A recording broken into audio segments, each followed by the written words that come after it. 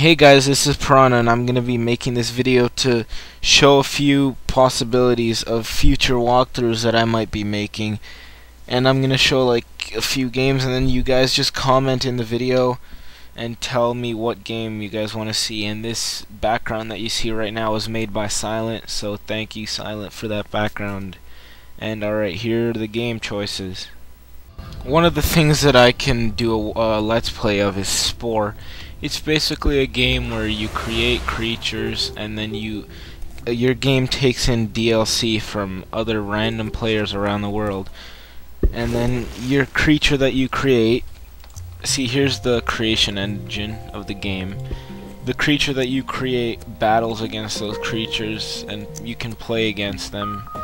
And the creature with the most powerful creature or the most social creature wins. And you basically evolve throughout stages in the game, and I'm just making a really crude creature just for the sake of time, just showing the different things that you can add on. See, you can add on hands, feet, arms, legs, and here's when you start off you get a backbone and you can increase the thickness and thinness of it. You can increase the length of the backbone, and you can increase like the thickness of the limbs on your creature. You can change the proportions of the body and all that great stuff. You can add mouths to your creature. See, right here there's the statistics, and once I add this mouth, see how it gets the bite ability, and there's nothing up here, but see, it says what I get from adding it if I can just get my mouse to cooperate. See right there, I can get sight if I add this onto my creature. There we go, our boy can see. And you can change the positioning of it. You can add a nose, but nose doesn't do anything, it's just there for effect. What else is there? You can add offensive abilities to your creature. You can give it spikes. You can make it spit poison, and you can add abilities for socializing with other creatures. You can add things that'll help your creature move through different types of terrain, like you can add wings. You can add certain legs that make it jump higher. Like I have the frog legs, which give me 5 jump, but say I had something like, let's see, looking for something with terrible jump. Say I had like these shitty ass suction cups, I get a jump of 1. That's the shitty 1 jump. And you can name your creature something random, and you can change its color. There's different templates, or you can just go in and do it all yourself manually. And yeah, that's basically choice number 1, Spore. If you want me to do Spore, just comment in the video. Another game that I could do is Civilization 5. It's a strategic game where you basically pick a civilization, and I just clicked play now to pick a random civilization. King Darius of Persia.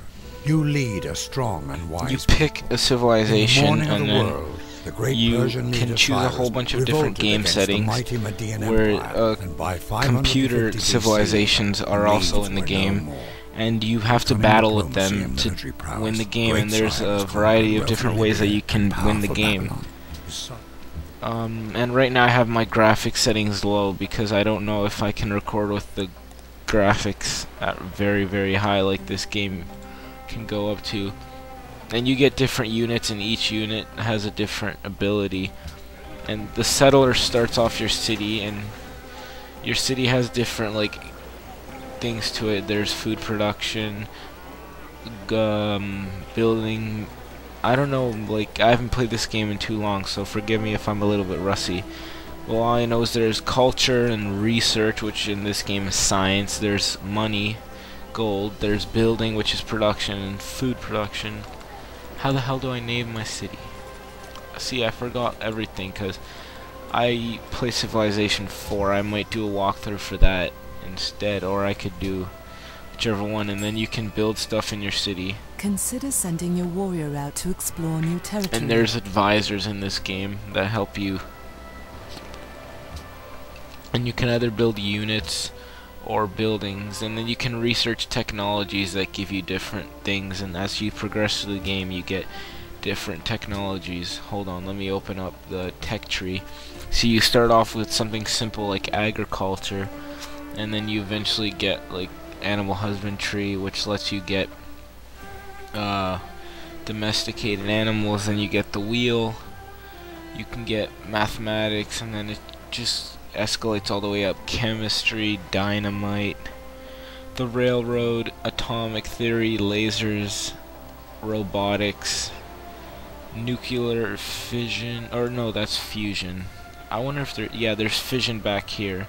There's nuclear fusion, particle physics, nanotechnology, and then future technology, which it just keeps researching over and over again. That's basically all the tech. Well, not all of the tech's, not even close. There's a whole bunch of different things that you can do in this game. See, there's different game settings, and there's like different units. Like warrior will upgrade into spearmen, and then it'll go all the way to upgrade to like tanks and helicopters. And you start off with little sailboats, which eventually become like massive aircraft carriers. It's pretty cool. And then see, you can move your unit, tell it to do a whole bunch of things. You can kill him, and I forget how to name the stuff, but there's a way to name it. That's all I can say. I'm gonna Google it, and then I can name shit. And see, this thing takes 9 turns. Right here it says the turn count and the year. And once you click next turn, the computers will do their moves. It's basically like a giant board game with animations for everything, but it's still really fun for me. And yeah, if you guys want me to do that, just comment in the video.